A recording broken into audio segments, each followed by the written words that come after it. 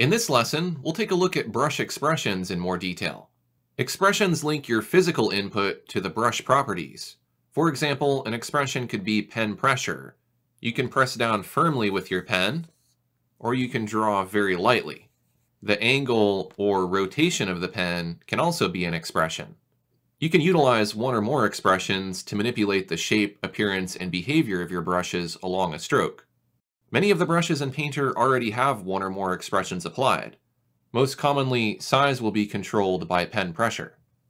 Expressions enhance the experience of working with digital art tools by enabling you to make more expressive marks on the canvas. Not only does it feel more natural to work this way, expressions can also help brushstrokes look more natural as well. There are even expressions that randomize properties to create unique effects. In order to use an expression, you'll need to choose a brush and a brush property to manipulate. I'll choose the default Pen's Scratchboard. Most panels will have one or more expressions that relate to the properties they are grouped with. For example, the size panel. The size expression is already set to pressure. So if I make a bigger brush and start painting with very light pressure, I'll get a very thin line. As I start to increase my pressure, you can see the line gets thicker. Let's turn that expression off and see what happens. Now, regardless of how firmly I am pressing, the line is a consistent width. The size is no longer controlled by an expression. Expressions can also be inverted by clicking on the small icon to the right of an expression. For example, I can invert the size pressure expression. And now when I press firmly, the line is thinner. I'll reset this brush. While it doesn't make sense with the size property, inverting expressions is sometimes necessary to get the right feel from your brushes. Don't overlook this small but powerful feature. Let's set the size expression to velocity. I'll paint a really slow stroke, followed by a really fast stroke.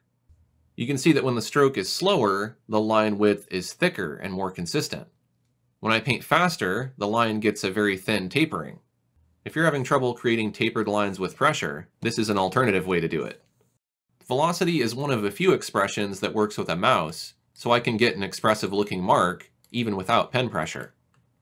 Obviously, pressure and tilt expressions are not going to work with a mouse, but you can simulate their effects by going to the mouse panel, which can be found in the General Brush Controls palette drawer.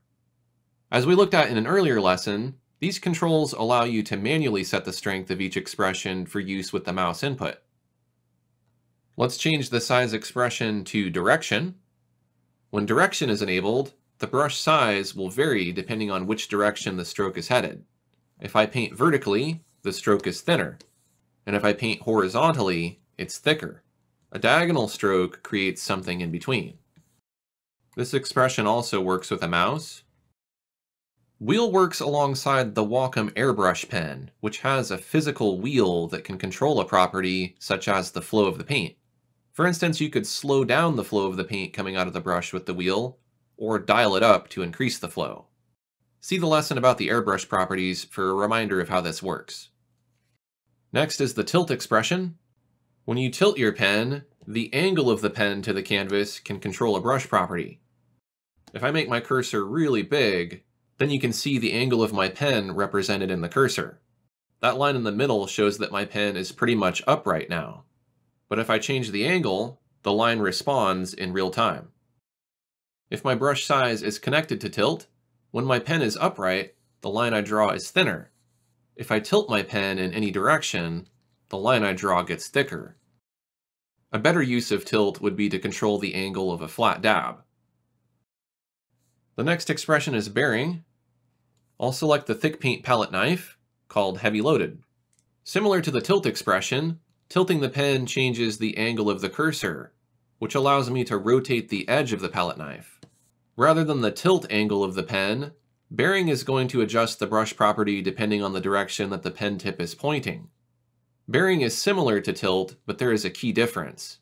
Tilt is only measured in 2 dimensions, from the minimum to maximum pen angle in relation to the tablet.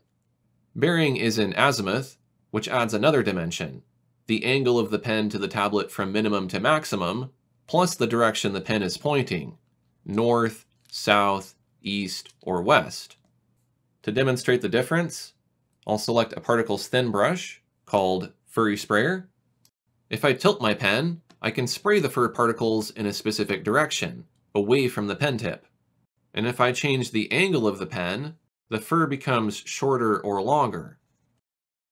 If I look in the Particles Common panel and change the direction from bearing to tilt, you can see that tilting the pen does change the angle of the fur particles, but it's out of sync with the direction the pen is pointing.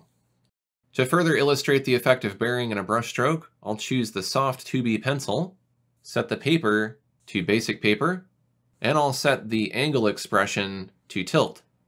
I'll angle my pen upward and make a horizontal stroke. Next, I'll angle my pen downward and I'll make another stroke. You can see that the fading edge on the stroke is on the bottom in both examples. Now if I change the angle expression to bearing and paint a stroke tilted up and a stroke tilted down, you can see that I'm able to rotate the angle of the dab in addition to tilting it to make the mark wider. In most cases, if you want to tilt your pen to change the stroke, you'll want to choose bearing. Many of painters' brushes can use tilt, so keep an eye on the brush cursor because it will indicate whether or not the tilt of your pen will affect the shape of your brush. Not all pens support pen tilt. The Wacom Pro pens and the Wacom One can, and there are even some Wacom alternatives that do as well. The next expression, rotation, is perhaps the most underrated expression in digital art. There's only one pen I know of that supports rotation, and that is the Wacom Art Pen. I'll make a large brush, and you can see there's this little dot on my cursor that indicates the rotation angle. If I rotate the barrel of my pen, the dot revolves around the cursor. It will be easier to see how this expression works if I pick a brush that has a flat dab. So I'll return to the Thick Paint Palette Knives Heavily Loaded brush, and then I'll look in the Angle panel and set the expression from bearing to rotation. Now when I rotate my pen, it's clear how it affects the angle of the dab.